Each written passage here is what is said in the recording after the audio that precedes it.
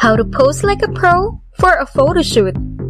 At the risk of seeming vain, we think that using a few ideas that models use when they are having their photographs taken is a good idea for anyone who wants his or her picture to be pretty or handsome.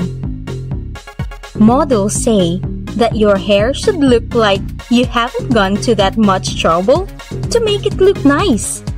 But the truth is, you have to spend some time making sure it looks nice without looking fixed. Does that make sense? There is a photographer's trick that sounds nutty, but really improves your photograph.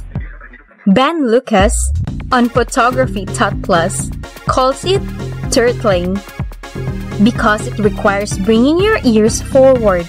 When you do this, it gets rid of the small flap underneath the chin.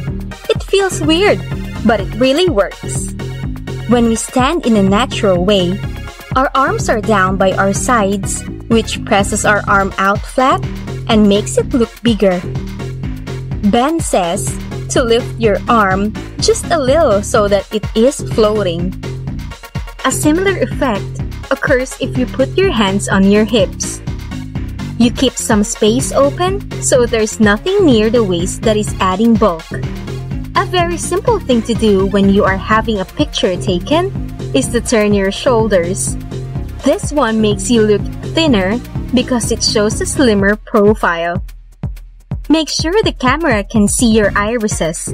The whites of the eye do not make for a beautiful photograph, so try to get as much of your iris to show as you can.